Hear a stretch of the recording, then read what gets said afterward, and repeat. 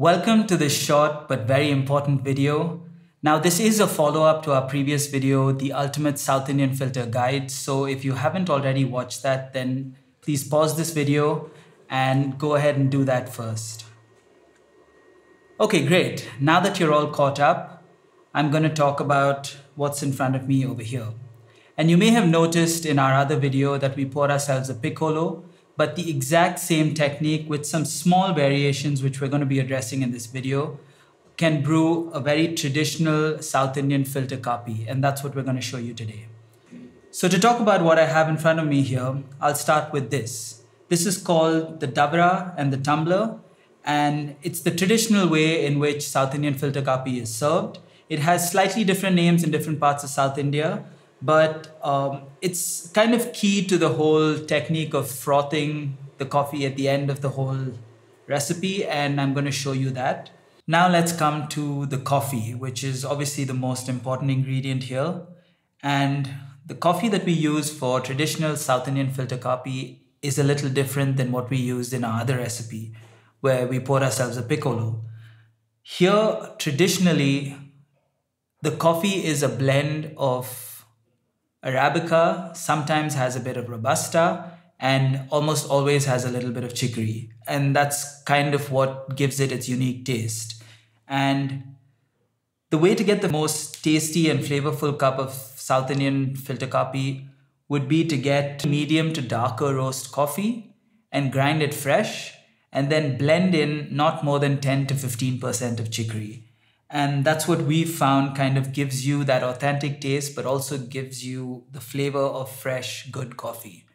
The way that it's brewed is identical to the other video, so you can follow that step by step and you'll get your decoction or slow espresso, and then that is what we're going to be using now to pour ourselves a Kaapi. The next thing we need is milk, and the milk here is also a tad different. You need to bring it up all the way to a boil. Yes, you heard me right. You need to boil your milk. And I know this is a big no-no in specialty coffee because when milk is heated over 70 degrees Celsius, it starts to break down, it loses a bit of sweetness and it starts to caramelize. But in order for your filter Kaapi to taste authentic, that is part of the flavor, so boil the milk.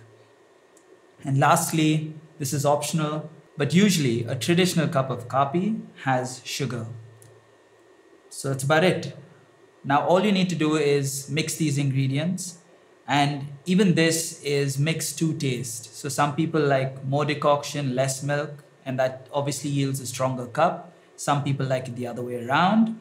Some people like a little bit of sugar. Some people like way too much sugar. So I'm going to go ahead and mix these in the proportions that I like, and then I'll show you how to round this all out with the final manual froth, which is a key part of this whole recipe. Cool, let's do this. I'm going to start by adding a little bit of sugar.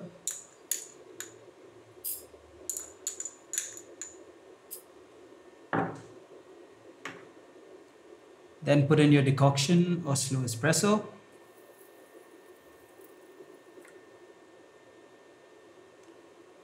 And then your boiling hot milk.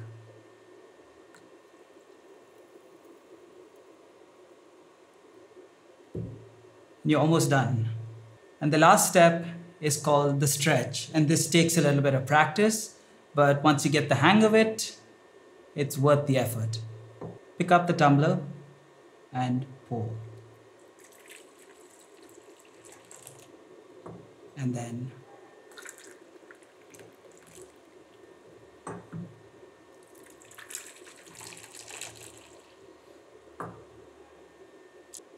and I'm done. So you do that till this is cool enough that it only burns you till your esophagus. And you're going to try and finish the drink before it's cool enough that it doesn't burn your tongue. Just kidding, but it is traditionally called degree coffee. And the reason for that is it's drunk piping hot, and that's how most people enjoy it. So I hope that clarifies things and highlights the subtle differences that exist between using the South Indian filter to brew specialty coffee or the way that we've used it today to brew authentic South Indian filter Kaapi. So go ahead, give this a try and let us know how it goes. And as always, take a second to like and subscribe to our channel. Also, we'd love it if you subscribe to us on Patreon. The link is in the description below. That will give you access to exclusive content and Patreon-only discussions. In fact, we're currently running a Q&A about this very brewing method. So until next time, brew ARAMSE.